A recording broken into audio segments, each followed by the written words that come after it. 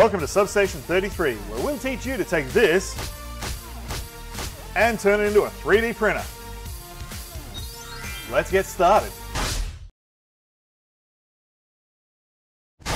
We're going to mount the ramps 1.4 board onto the Mega 2560, and before we mount the ramps, I'm just going to put a lock screw on the Arduino. As you can see, it's sliding around in these brackets, and there's a little, in the corner here, there's a little hole for a little lock screw, and there's a hole in the circuit board. So just going to put a little M3 screw through that. So I've grabbed a little M3 screw, it's probably about 8 mils long. It's just a strap screw. Just throw it in there. And just got to tap it into that hole. And all it's going to do is stop it from sliding. So that's locked in there now. So now we can just go ahead and plug that ramps in. So it's got to make sure the pins line up. This is a little bit tricky. So you don't want to go forcing it when the pins aren't lined up.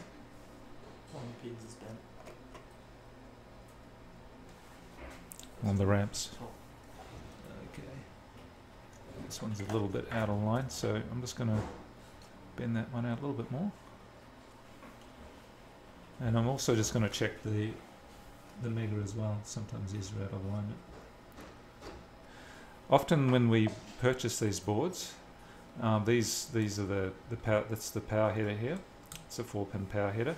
You can probably see these pins are sticking out a bit too far.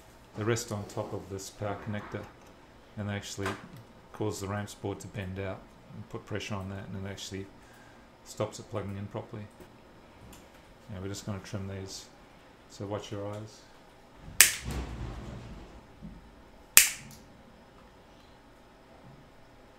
tend to fly everywhere.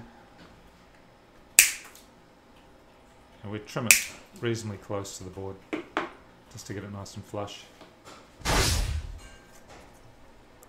So I usually line the bottom ones up and then just sort of fold it up and just make sure everything lines up.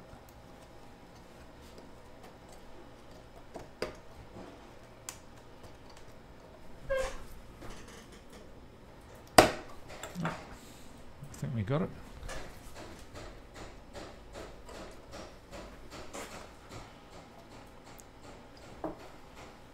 And that's plugged in.